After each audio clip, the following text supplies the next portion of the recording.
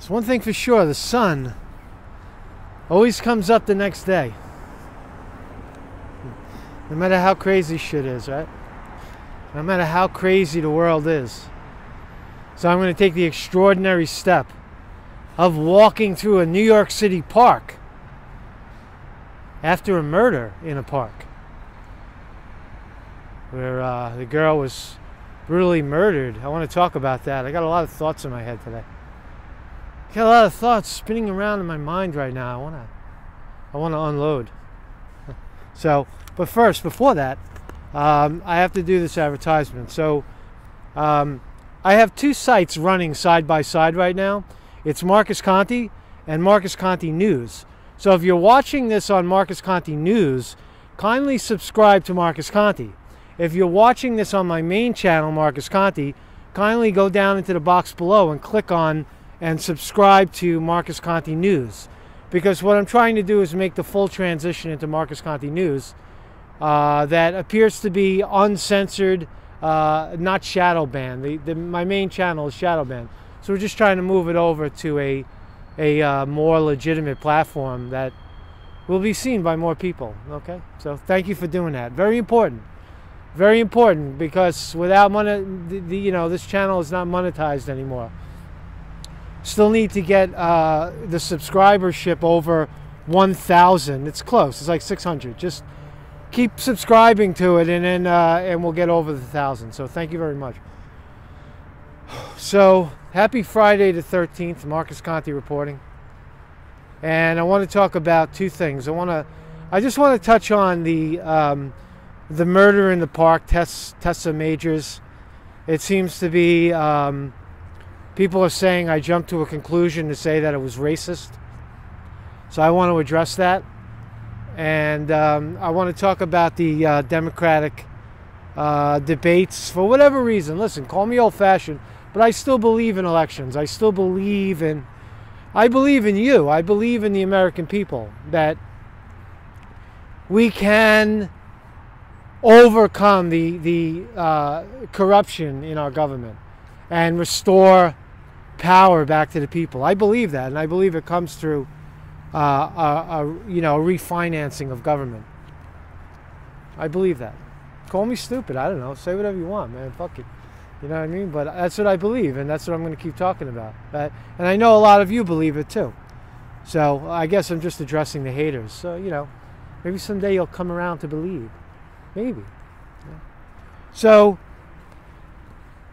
let's talk about let me get the murder thing out of the way, all right? So I read the story yesterday.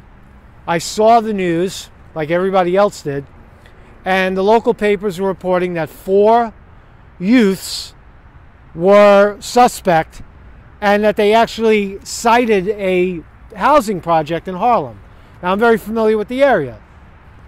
So for me to say that, that the housing projects tend to be upwards of 80% minority, black, is not a stretch of the imagination. It's good that there's probably cops in the park. They're driving all over the place. Hold on a second before I get hit by a car. I don't know what the hell these people are doing, but anyway, there's I guess maybe a police presence in the park. They look like workers. I don't know. So anyway, and I am prepared to I'm not walking it back at this point, because suspects are still out there, fugitives still at large in the stabbing death of Tessa Moore. And if it turns out that it was 2 white kids, I'll be the first to say I was wrong. But what I'm talking about is systemic. I'll tell you a story, and maybe this will help you understand, right? A story always, an anecdote, right? I was a guitar teacher. I still am a guitar teacher sometimes. And I got this call to teach at a church, but teaching children. Right? You think you're serene and you know, and well-mannered. Well, wait till you're around kids and see how they change you, right? But when I'm around when I'm around young kids, I turn into a young kid. So it was a match made in heaven. They loved me, I loved them. But it was a black church, and all the students were black, maybe 4 or 5 of them. I have pictures to prove it. I mean, it was just a wonderful experience. So one day I got there early into the church where we would meet, and one of the young girls was doing her homework. She was sitting down at the table, minding her own business, doing her homework. And I walked in with my guitar, and I didn't interrupt her because I saw she was doing her homework. And I said, "Well, what are you studying?" And she goes, "Oh, history. I'm studying a little history." I said, "Yeah, can I?" And I was reading along with what was being said, and it was. And then the white man came to the land of the Indians and stole their land, and took their resources and enslaved them and killed them. I was like, what? I couldn't believe what I was reading. Like, this is a 6 or 7 year old. What I'm saying is, it's programmed racism. I know it's hard to believe and people don't want to believe it, but you've got the psychopathic left right now programming racism throughout municipal working. I experienced it as a city worker, as a white person trying to work in a minority, environment, and I was just a big dumb white guy to them. They just refused to. They refused to work with me, really. And so, programmed racism is very real, and that's what I'm talking about here. Because when young kids come out of the projects, they're not instinctually bad people. They're taught that from society. That's my point. So if I'm wrong, if Tessa, I know that the mainstream media, it was a botched mugging, they're going to get them. They'll get the guys that did it. They'll find it. They have video now. The NYPD will find the 2 fucks that did it, that stabbed that girl, and they'll get them. Right? And when they do, if it turns out I'm wrong, then I will admit to being wrong. How about you? Guy's sitting in the park over here. Good on. Maybe he's going to mug me and stab me. I don't think so.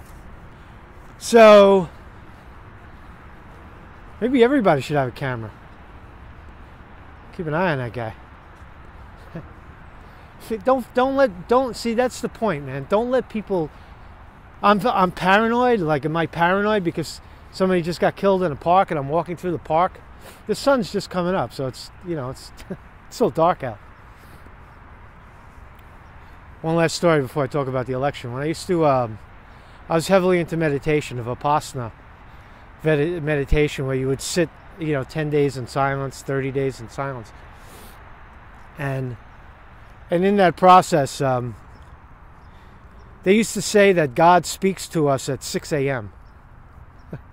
There's also a guru. His name is Sarai Chinmoy. Said that as well. He was a running guru out in Queens. He's dead, but they still worship him. And he said the same thing. 6 a.m. is the time where God speaks. So, God, I'm listening.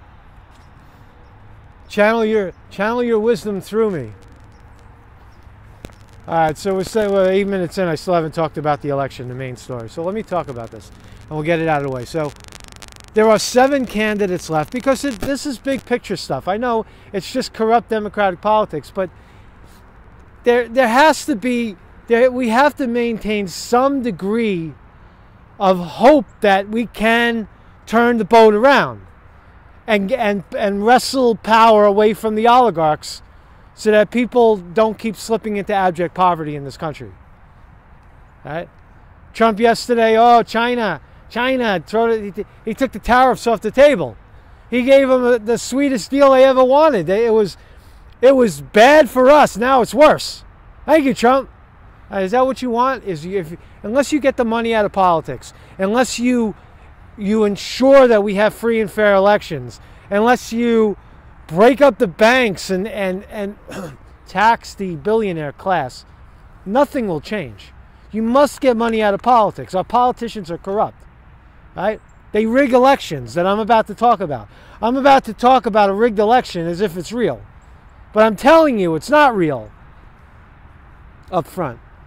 So 7 candidates. What's important is that, I think I feel like going this way. Go down the hill. There's the dogs over there. You want to see the dogs? There they are. Right there. Dog park. See, people are not scared where I live, man. I live in a tight neighborhood, man. People don't fuck around here.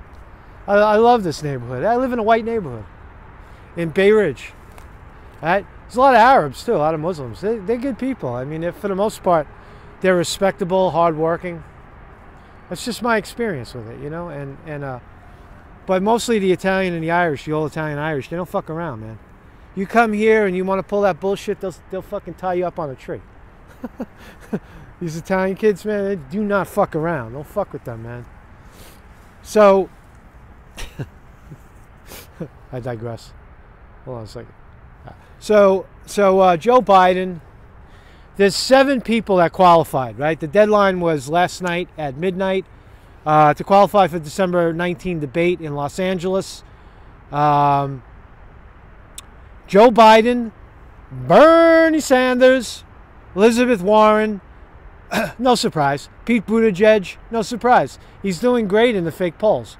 Amy Klobuchar,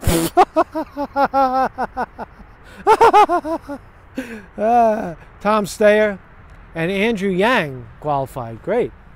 Andrew Yang hanging in there like a trooper. So those are the 7, right? So you'll have a much thinner stage, which we like, which is, more conducive to actual speaking, actual people having a conversation rather than, half the crowd sitting around for half an hour not being able to speak. So we may have more vigorous. I don't know how Tom Steyer's on the stage and Amy Klobuchar. That does not make sense. Who the hell is behind Amy fucking Klobuchar? The little lady with the head that shakes like this and the fucking hair goes like this. And I said it, and she's like 3 feet tall. Who's voting for this lady? So they both had 4%. They needed 4% in 4 national fake polls, or 6% in early state fake polls, and 200,000 unique donors. So they have so those 7 people have qualified. Tulsi Gabbard did not qualify, despite saying that she wouldn't attend anyway. Sorry, Tulsi. Sorry, Tulsi. You lose. You lose. It was one thing to qualify and drop out, Kamala Harris. But you're not even qualifying and you're dropping out of the debate. I don't know, man. I don't like it. So there are the DNC. Let's talk more about debates because it does matter. We have less than 2 months away before Iowa, before the first votes come in for a Democratic candidate, and we get to see the degree of cheating in Iowa and New Hampshire and Nevada and South Carolina before Super Tuesday.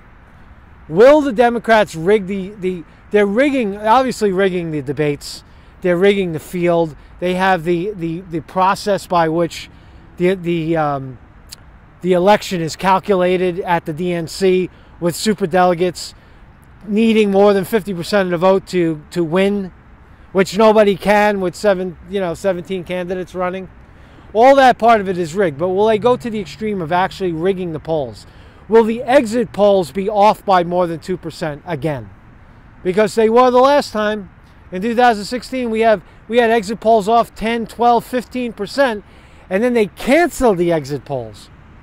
That's a banana republic. More than 2% off on exit polling, which means when you vote and walk out the door, people will ask you, who'd you vote for? And you say, I voted for Bernie Sanders. And they'll say, great, and they write it down. And that's an exit poll. And it's usually within a 2% margin of error. It's usually accurate by anything more than 2% off, and it's a rig. The election's rigged. And we had 13 and 15 and 12% throughout the country. And that doesn't bother anybody. That's no need for alarm. That's a fucking siren, right? That's a siren. So the DNC announced 4 more debates. Right? The debates are good. We get to see the candidates. They're going to raise the criteria in those 4. We don't know what it's going to be. We don't know what moderators will be, but the December 19 one is confirmed. That's in Los Angeles. So there'll be another debate right before Iowa on June 14. That election is February 3rd. In New Hampshire, February 7. That election is February 11. Then Nevada is February 19th, and the election is February 22nd. And there'll be a final debate in South Carolina on February 25th, and the election is February 29th. All of it leads to Super Tuesday, which is March 3rd, 40% of the vote. 40% of the vote comes in on Super Tuesday. So here we are again. You remember 2016? We were screaming from the rafters. What a great time to be in politics. What a great time to be a commentator, for me anyway. What a great time for you to be witnessing the stealing of another election. When does it stop? Is there a tipping point? The Democrats are busy right now trying to impeach Trump. Right? The Republican conservative, they're trying to arrest Comey. That's all they got. The conservatives want that. Oh, the Pfizer court. Oh, yeah, the Pfizer court. It doesn't matter anymore. Russiagate it's bullshit. We already know the truth about Russiagate, that the Democrats rigged the primary, then tried to blame Trump. We know all about that, right? What do you want to relitigate? You want to officiate it with officials, and nobody's going to get. There's no consequence to any of it anyway. So what's the point? Democrats, they want to impeach Trump in the House, move it over to the Senate, where it'll never pass, and Trump will stay in office. And hardy, and if you keep fucking with him, he's going to win again. If you keep fucking with us, he's already a shoo-in. Look, Trump is the favorite. Don't kid yourself. Don't listen to the polls. Democrats are 10 points ahead. Donald Trump, President of the United States, is the favorite to win in 2020 right now, because the Democrats are shafting the only guy who could win, which is Bernie Sanders. And that is the fact. Inescapable. I mean, I talked to a guy yesterday, right? Doesn't follow politics. He's a dog walker. Walks dogs in Central Park for a living. Right? Nicest guy in the world. Good friend. Right? And he knows that I do this, right? And he said, so what do you think of the election? Who do you think? I said, well, I said it right from the beginning. If it's Trump and any other Democrat but Bernie Sanders, Trump wins.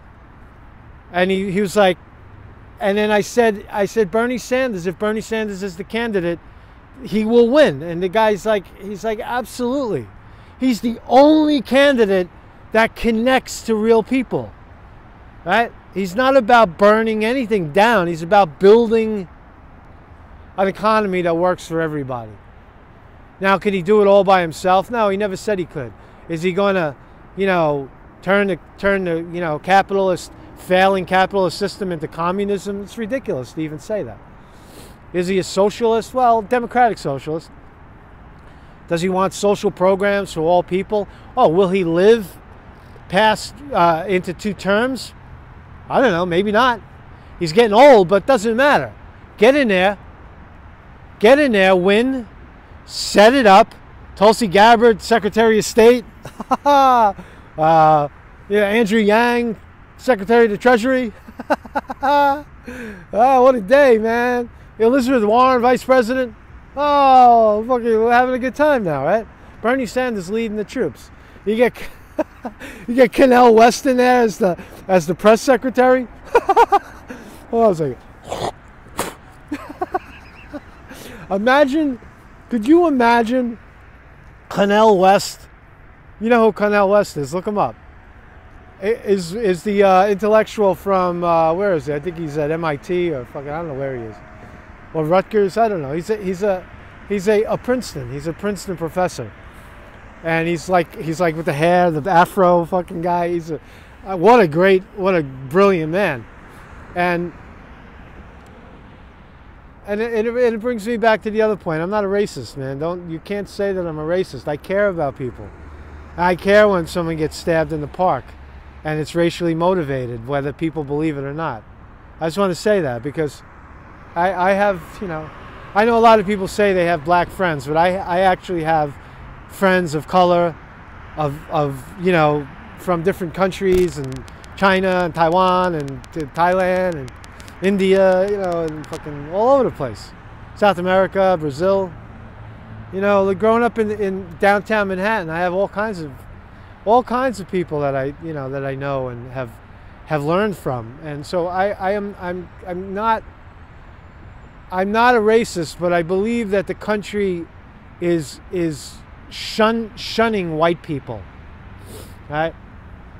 And I don't think Bernie Sanders agrees with that assessment either. And there's where I may differ with him. That white people really do feel right now that they are being discriminated against. And in my humble opinion, in my humble observation and experience, it's true. I didn't believe it. I was living in a bubble in downtown Manhattan with with the hipsters, and we were all different colors, shapes, and sizes, and nobody even realized that racism was raging in this country. We didn't even know it, right? And then I left that bubble to come here. Now I live in Brooklyn. I was priced out for whatever reason, and I saw it with my own eyes. Right? I saw it with my own eyes, the deep-seated racism that still exists in this country. Did it get better with Obama? I don't know. But what I'm saying is, when a young white woman walks through the park and gets mugged by people, the story is told that the police are telling the story of a bunch of young people from the projects. I know what that is. I got jumped in junior high school. I was waiting for the bus, right? And a bunch of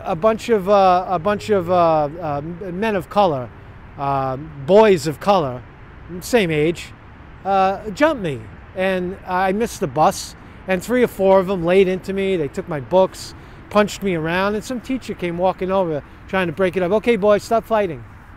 As if it was no big deal. Now, if I would have taken out a knife and stuck it in his chest, then I would have been a bad guy. I would have been the bad guy for protecting myself. Which brings up the other aspect. I know a lot of people about gun control. If we didn't have such strict gun regulation in this country, and that girl Tessa Majors had a gun in the park, or if I had a gun right now in this park, I'd feel a lot safer. Right? I feel pretty safe right now, but I mean, if someone were to approach me, I could see them coming and use a protection device to take them down. So I do believe in that. I believe in the Second Amendment, and it does raise the question, if the girl was in the park but she was jogging, is she going to jog with a pistol? I mean, and would she have been able to get it out quick enough? I don't know. I mean, those are questions. Those are question marks. But I do know that when people have guns, people that will mug other people in a park tend to be cowards. Those people are cowards that murder people. So I'm going on and on. I'm sorry for the long rant, but Marcus Conte reporting here on the primaries, and I'll do a follow-up on the murder in the park, in Morningside Park, once we have the suspects apprehended. If it goes on and on, I'll head up there, and we'll see if we can poke around in the street and put the feelers on the ground, because there's a killer at large right now, 2 of them. They released the 2 teenagers. They don't have a suspect. Or maybe they do, who knows. NYPD is slick. Let them do their business. So again, now that you're here, and if you're still here, kindly make sure that you subscribe to Marcus Conte News. The link is down below. If you're watching this on Marcus Conte News, subscribe to the other channel just in case if one goes down, you're on both, right? And I'm going to keep posting these videos to both channels for a while until I can move the crowd over to Marcus Conte News. And you know, hit the like button if you can, share the video, right? Don't do it for me, do it for yourself, man. Don't do me a favor, right? Get the message out. I'm a mirror. I'm the cosmic mirror. That's all I am in this. I've said it from the beginning. I read your comments. I look at the news, and I reflect what I see. So thank you very much. Marcus Conte reporting.